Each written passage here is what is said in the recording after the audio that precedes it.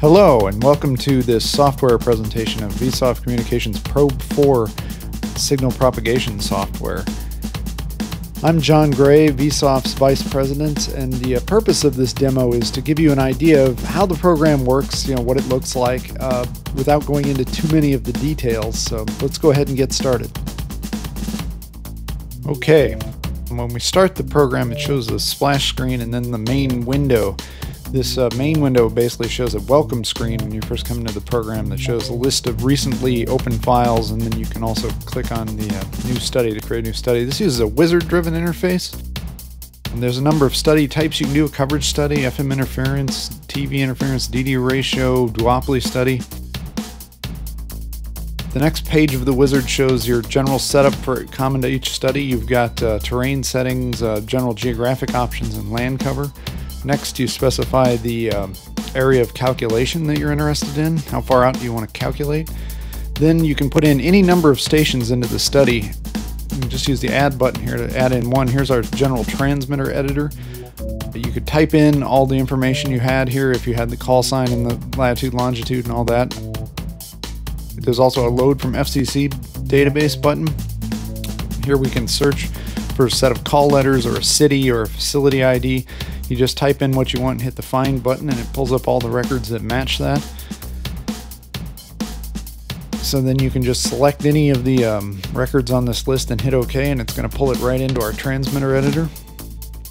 So now you see all our parameters from the record have already been entered, so we don't have to do that. There's a number of tabs at the top of here. The antenna tab shows the horizontal radiation pattern that was loaded out of the FCC database. You can also specify a vertical pattern. There's a general information, Longley Rice parameters. You can set all the model parameters here. We also support a number of propagation models. There's a little drop-down list here that lets you select which propagation model you want to look at. So for this example, I'll just put in the one station and we'll continue. The last page just says we're ready to go, so we hit finish, draws a map. Up at the top here, you'll see that it's calculating. The signal is being calculated in the background, so we can actually still use the program as it's thinking, and then when it's done, it will pop up a window telling us so.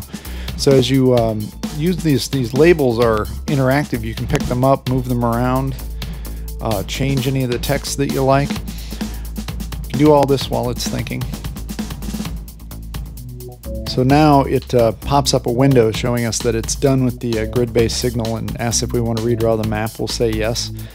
And now when this comes up, you will see that it's rendered our Longley Rice map using the cutoffs specified. You can set these colors to be anything you want and the cutoffs to be anything you want. We can use this globe icon up at the top to get to our map features. Here you can set the colors and line styles for all the different mapping layers. We'll turn off the roads to kind of clean up the map a little bit, see how that looks. Here you can add contours to a station by right-clicking on the call sign, and that brings us to our contour list. Here we can hit the add button to add a contour. The first window that comes up is our contour properties, the field strength and such, and then the second window is your plot properties like line width and color. Lots of options there. I'm going to skip over that.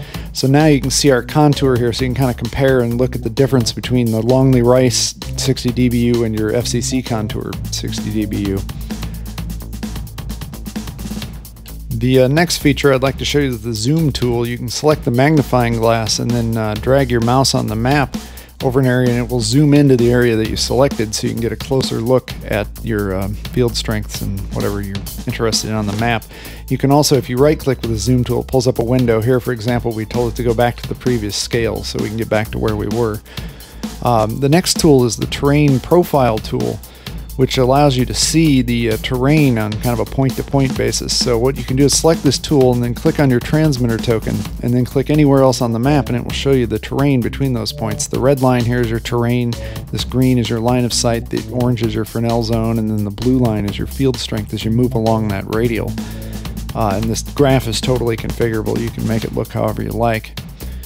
The last thing I'd like to show you is the population report. You can go to the report menu, choose population. Here you give it a field strength that you're interested in, and then you can do various styles of report. We'll do a county breakdown report. There's a couple of options, and then you pick your pop database and then hit generate, and it's going to count our population In this case, we chose the 60 dBu.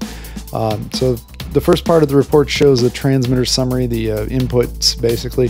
The next part shows your totals. So you've got total population, total housing units, total area covered. If you scroll down to the next section, you will see an actual county by county breakdown, so you can see the county total and then your stations coverage in that county. And if you have multiple stations in here, they'll all show up in this list. And that concludes our quick look at Probe 4. Hopefully you got an idea of what it's all about, even though we really only just scratched the surface of what it can do. Thanks for watching. If you'd like to have some more information, please proceed to our website, www.v-soft.com, and don't hesitate to contact us if you have any questions.